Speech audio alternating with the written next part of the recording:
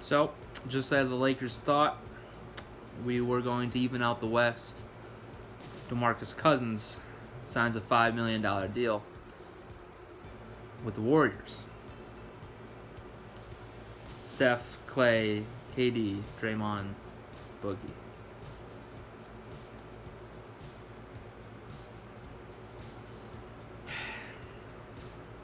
The season hasn't even started yet. Yet we kind of already know who won the finals. Boogie doesn't come back until around January, though. Man, that hurts. That hurts for being a Laker fan. Oh boy.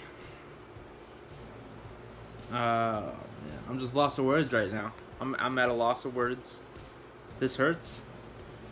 But maybe the best bet is that Draymond and Boogie, they don't have the best personalities, so maybe they will fight and ruin the chemistry in Golden State, and they fall apart and do terrible. I don't know. I mean, I'm a Lakers fan, and we have JaVale, so maybe JaVale's the answer. Maybe JaVale is the answer. Boogie, take an easy way out. I thought he was going to come to LA. I didn't even think that the Warriors were an option. I didn't know they had any money. You know, they're paying Iguodala a lot, Sean Livingston, then you got, of course, the big four with Curry, KD, Draymond, and Clay. I just didn't see that they had enough money to do that.